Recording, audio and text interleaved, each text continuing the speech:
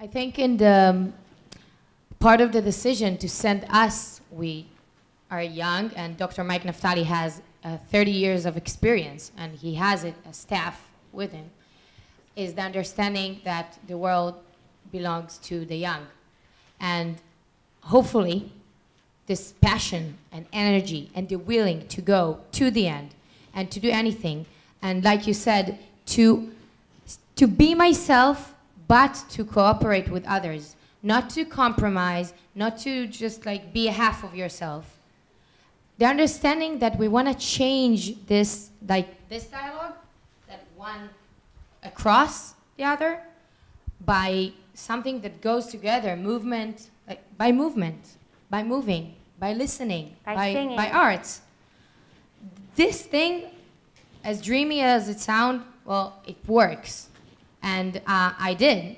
We were talking at the beginning of the conference, and I was like, amazing, you're from Egypt. I love Egypt. It's my dream to go there. We have to sit down. We have to talk. We have to do this thing together. We have to have like students from Egypt in this international school.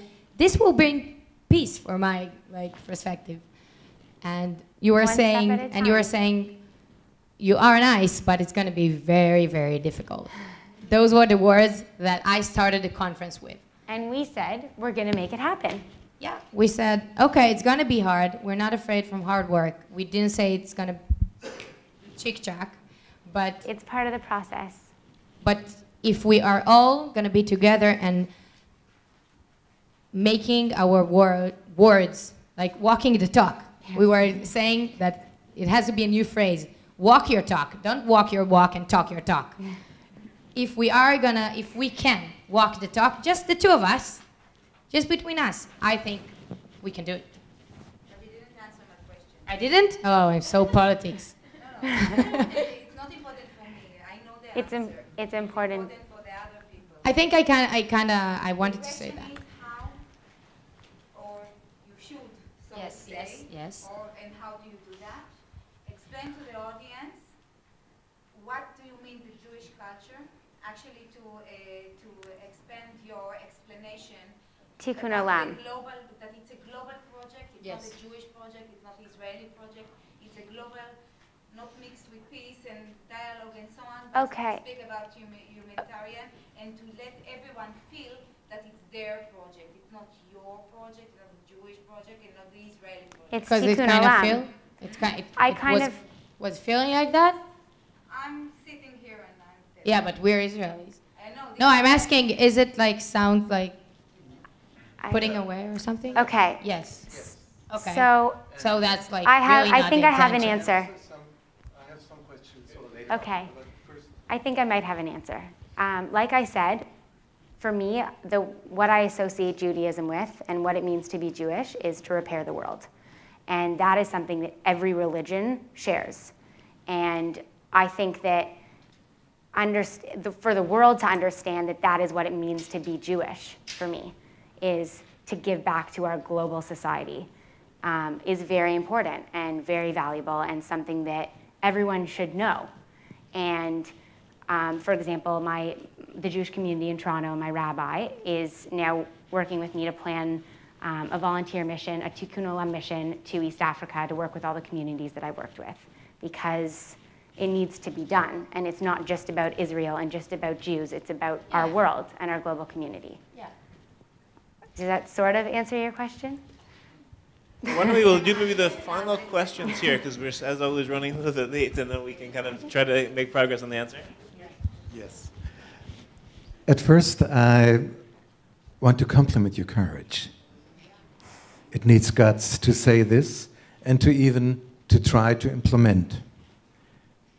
I'm working since 20 years in bridging religious conflicts, which are obviously officially not exist, but in practice they are. Yeah.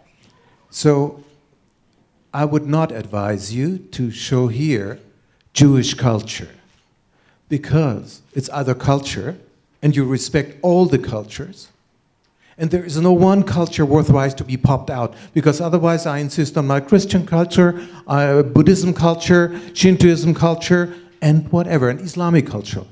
So if you want to show, and if you want to invite the world, the most important and most challenging act is you have to define yourself at first. What are the words, what are the phrases you need to use to give this impression to others? Because the world, I don't know how many continents you visited, how many countries you visited. I tell you, it's... How many I'm allowed to? You see, let me say, we had Delphic Games in Malaysia.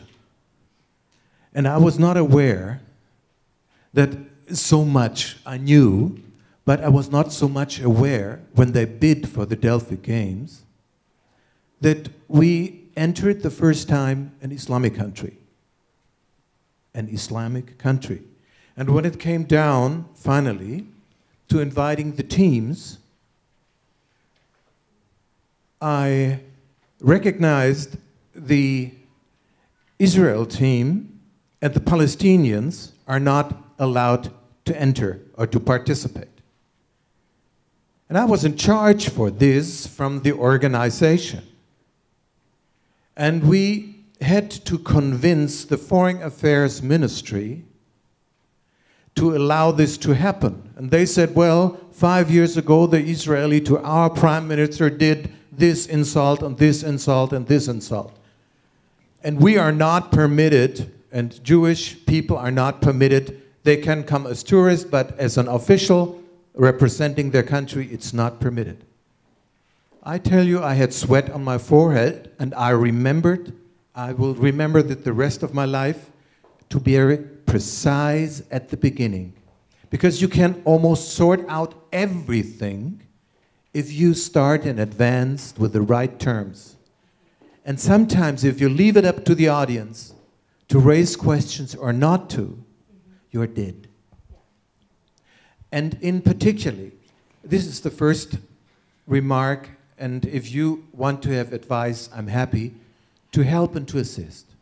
I appreciate it. This is a learning experience. And the second is, do you know, Moose, that this is in Europe a highly admired organization? Have you ever heard about Yehudi Menuhin? Muse in Europe, not Muse. Yeah, is that what you're... Have you ever heard about Yehudi Menuhin? No. Lord Menuhin. He was one of the famous violinists and musicians of Europe. He is dead. And he initiated at first a foundation with his name, and second he created a project which is called Muse. And this became the largest school for children, and states within Germany, for example, took this and carried it out. And he is internationally, or this school has its headquarters, as far as I know, in Brussels. And I would advise you to get in touch with them. If you could meet their requirements by distinguished behavior, by the skill and everything else, work together. Don't line up a parallel road. Stick together. Invite and insist not on making your own moves. So please take this as a little advice. Thank you. This is the exact thing we want to do. We want to collaborate, and because of that, we also want to create a platform that will be international, that won't have this even talk, because it will be international by definition. The fact that we're all going to be a part of it from all countries will just, it doesn't make it like anything specific. I agree. Thank you. Mm-hmm. You keep inspiring more and more flurries of questions. I think you were next on it. I think let's make this the final question, though, just because out of respect for our next speaker, I don't want to go too late. So I'd like to respectfully disagree and tell you to stick to your guns. And here's why. As a student, I founded the first the Interfaith Forum and then the Interfaith Council for my school, and then became their first person to be hired by the school as the director of contemplative and spiritual life. And one of our mission statements for building a religious life on a campus that was actually just the year before had been rated as the, I think it was called the #1 most godless campus in America, as a school that had literally no religious interaction whatsoever. There was no presence from any group. And when I got there, it was when the first Muslim students were getting there. And I've discovered that college campuses tend to become, the introduction of Muslim students really helps to improve on the religious life on a campus. So we were just starting to develop this religious life there, and one of the core facts of our mission statement was that we were never religious neutral. We never put anything under the table. We never hid anything just because we wanted to include everybody. We wanted to include everybody, so we were religious diverse, and we were religious rich. To say that it comes from a Jewish cultural mindset is a great thing to say, because you're coming from a very positive aspect, representing a very positive aspect of the Jewish religion. I consider myself a very religious Jew, despite the fact that I don't wear a kippah, I don't have peot, I don't wear tzitzit or anything. And it's Shabbat now. And it's Shabbat, and I'm using a microphone. So, despite all of that, I consider myself a very religious Jew, because I daven Shachrit and Mincha and Mariv, and I do all of my, all of my own personal practices and whatever it may be. The reason why I don't do these things with the kippah and the not using the microphone and Shabbat and everything is because there is too often a negative, especially from our respectful brothers and sisters in the Haredi community in Israel. There's this negative outlook on the religious aspect of Judaism. What you're trying to do, promoting the concept of Tikkun Olam, which, yes, you do need to do a better job of explaining it from the start in a very positive light. Yes, that needs to come out more. But promoting it as this is coming from our Jewish background, that's why we're doing it.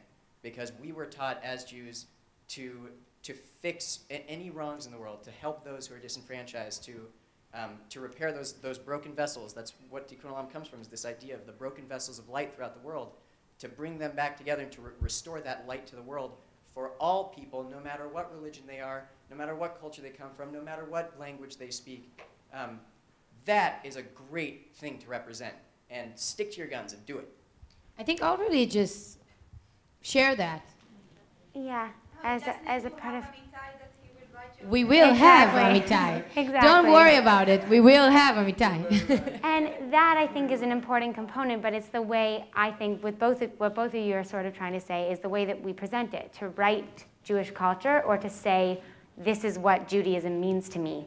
And it's not even necessary that, because don't need to say. Your inner feelings are highly respected and it's yours. What I mean, if you promote a project, and you refer to culture, it is better not to give too early your inner beliefs, because in respect for the beliefs of others, wanted to come and be open and curious. If you say, it is enough if you say it's an Israel.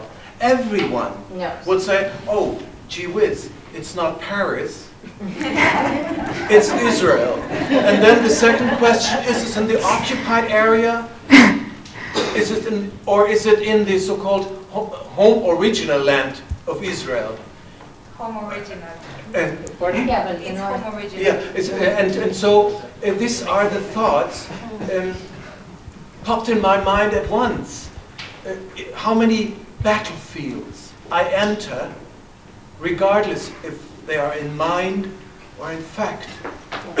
I just see the tragedy within Israel. I see that olive trees needing hundreds of years to grow are chopped because a wall needs to be, and I'm trained in walls, living in Berlin, being born here. So if I see this, it takes my breath. But it takes more the breath of the people that got bombed because we didn't have the wall. I'm sorry, I have to say so. Everyone likes olive trees. But if your families were bombed every day by people that are coming Let me jump in at this point, just because I think, what's good though is I think you have now 3 good advisors. So I would suggest that we do a workshop afterwards, take all their advice, and I think the fact that there's disagreement is good. And I think they're taking all that feedback and really in the end make up your own minds. But I think it's good that you have some. Last sentence? Sure, of course. I'm not religious, and it's very interesting that it got to this thing because I think, like in art, wherever there is a tension, if people like or hate a work of art, it still makes it good.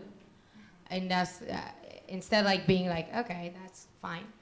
And we will think about all of that. And I do, again, want to invite everyone to be in contact with us. And thank you very, very, very much. Okay. Thank you again very much. Thank you. Thank you. Thank you. Thank you.